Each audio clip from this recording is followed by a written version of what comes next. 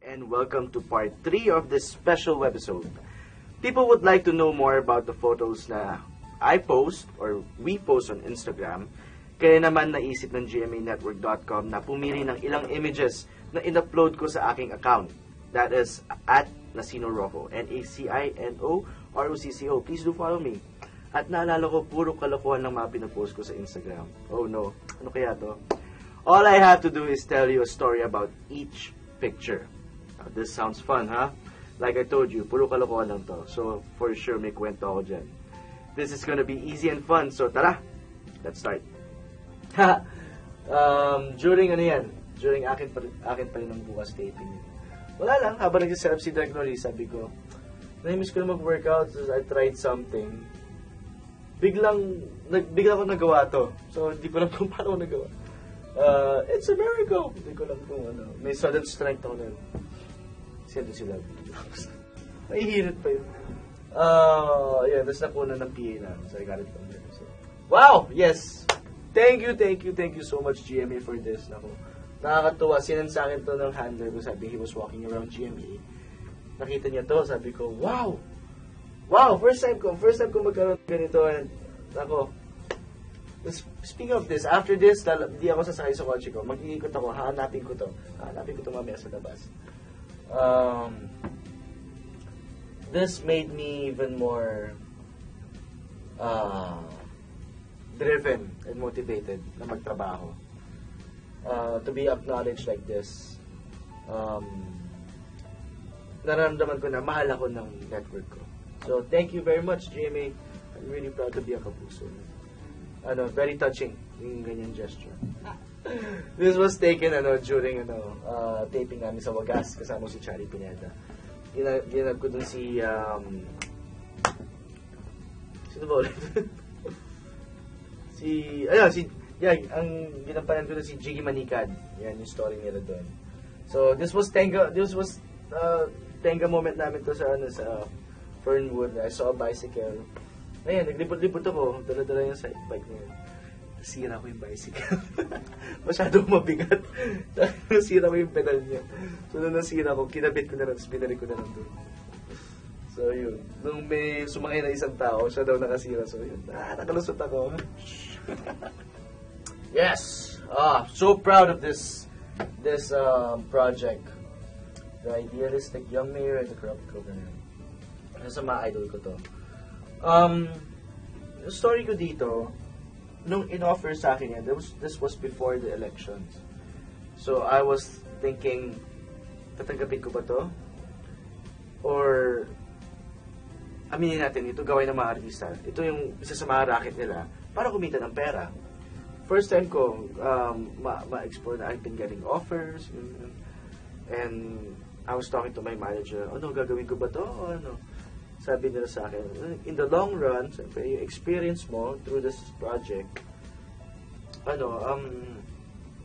iba pa rin, iba rin yung experience nila. And you will learn, sabi sa akin. Si Lavi, isa sa mga nakausap ko din, sabi ko, what do you think? Ganun din yung sagot niya, in the long run din. Mas makakabuti sa akin yung experience na ginawa ko to.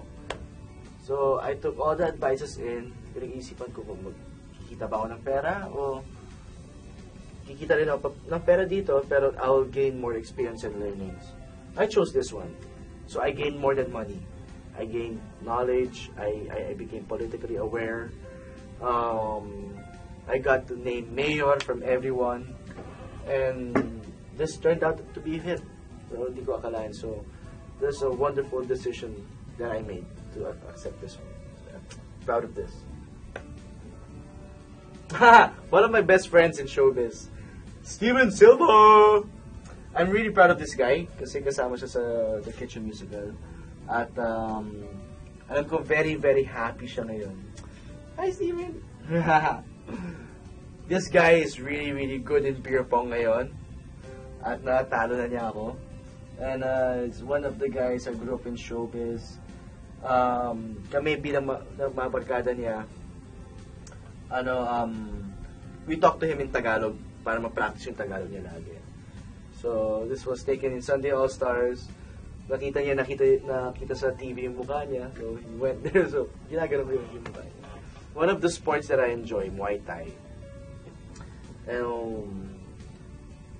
I started with Jiu-Jitsu. Tapos habang tumatagal, yan, I started doing Muay Thai na yan. So, this is called the roundhouse kick. Yan. It's a kick na designed na para tamaan yung ulo ng kalaban mo. So, this kick, left leg ang gamit ko. So, I hit harder with my left, but I kick faster with my right. So, yun yung one of the moves ng Muay Thai. Yeah, Sunday All-Stars. Ito yung group namin sa Ligang I Like. Nako, may abs pa ako dyan. I have to get back to the gym. Kaya ako mag-workout. So, ito yung time na nag-enjoy kami. Ganda ng costume namin dito. Gusto ko yung grupo na to. Kasi everyone's really, really happy. Masiyahin kami. Pero, malungkot ako nung time na to kasi I was really busy. I was doing Pedro Calungsod. Akin pa rin ang bukas. Out of Control, and Sunday All-Stars pa. So, I couldn't give time for the meetings. So, lahat ng rehearsals ko on the day itself ko ginagawa. So, but, I enjoy this group. Yes, one of my visits sa Cebu to promote Pedro Calungsod, pumunta ako doon para doon sa premiere namin ng premiere night namin ng Pedro Calungsod. At, laking gulat ko, pagdating ko doon, meron para akong fans from Cebu. So, there are 4 of them, and tuntua ako na dumating sila na may ganyan pa sila. Yun, nasa kita talaga, topless talaga ako. Out of all the pictures talaga yun. But, tuntua ako na nakilala ko sila. At after the premiere, I got their numbers. Sabi ko, halika, sumama kayo sa amin, mag-dinner tayo. So, tinreat ko sila sa dinner, and we had fun talking to each other. Isa nga dyan, nurse din eh. So, yun. Nakakatuwa yung makaramdam na ganyan pagmamahal sa ibang province. Yeah. Ito yung last taping namin ni Yesterday's Bride. At I'm happy I have this suit kasi when it comes to suits, sobrang maarte ako. Kailangan yung swak talaga kasi ayoko yung hassle na pinipin pa yung pants, pinipin pa yung likod para magkasya sa'yo. So I had one made. So this is by Francis Liberan. So thank you, Francis Liberan, for this wonderful suit. At mugto ang mata namin dyan, dalawa, dahil super iyakan. At during the scene, syempre, kailangan ko i-motivate yung sarili ko. Hindi pa ako kinakasal. So, paano ko i-motivate yung sarili ko? Sabi ko, paano ko i-internalize to? Sabi ko sa sarili ko, habang naglalakad dito sa may aisle, sabi ko, Rocco, ikakasal ka na. Wala ka ng gimmick. Stuck ka na sa asawa mo. Ayan na, maglalakad din ang asawa. Wala na, tali ka na. Hindi ka makakapag-enjoy. Hindi ka na makakapag-alis ka sa aming mga kaibigan. I started crying. Yeah, dyan ako nagsimula umiyak. Yun, so, ayun. Pero syempre, ando din yun, okay, in love ako dito kay Andrea. Yun. Pero pagkatapos yun, yun mas nag-push dun sa emotion ko. Kaya ganyan kamugto yung mata ko. And then after the scene, since first time namin dito sa church na to, I brought Lovey to the altar and we said a short prayer. Kasi alam mo, when it's your first time sa church, you get to make a wish. You pray sa church. So yun, it was a wonderful night. Very, one night I won't forget.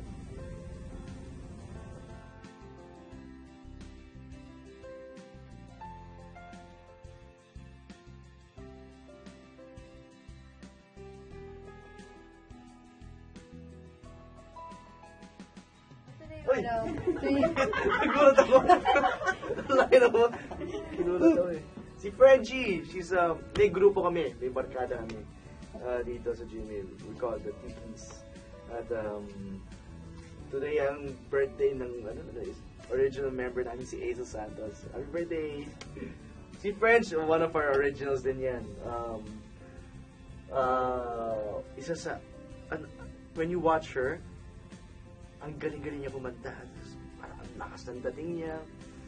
Parang diva na diva. Pero when we hang out, ako, crazy wacky girl. So, 3 words to describe her. Just said it. Crazy, wacky, definitely very, very funny. LJ! My chief of staff sa bayan ko. Sexy mama. Nice LJ, always keeping fit, and very dedicated actress. Solen Husa, our travel agent.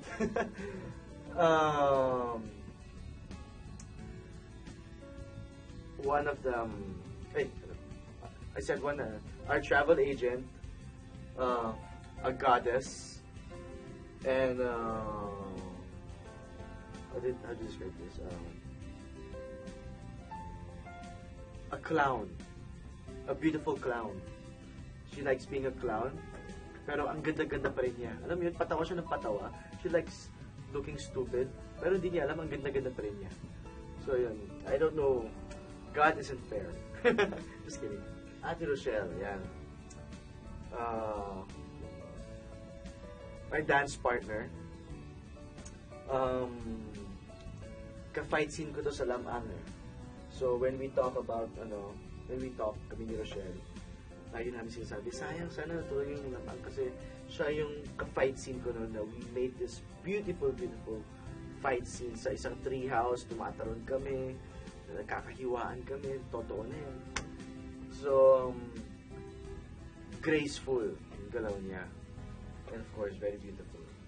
This is mga morena natin sa Jimmy na napakaganda. Max Collins. Of course, very beautiful. Very down to earth. You see her, masasabi mo kapag nakikita mo yan. Pero si Max Collins yan, grabe yung mistisa niya. Hindi siya malapitan. Once you get to talk to her, yan straight Tagalog yan, very kalog, kahit ano gustong kainin. Gym buff. Lakas mag-workout nito. Addict sa pag-workout. Exag. 3 words. Kulang ang 3 words eh.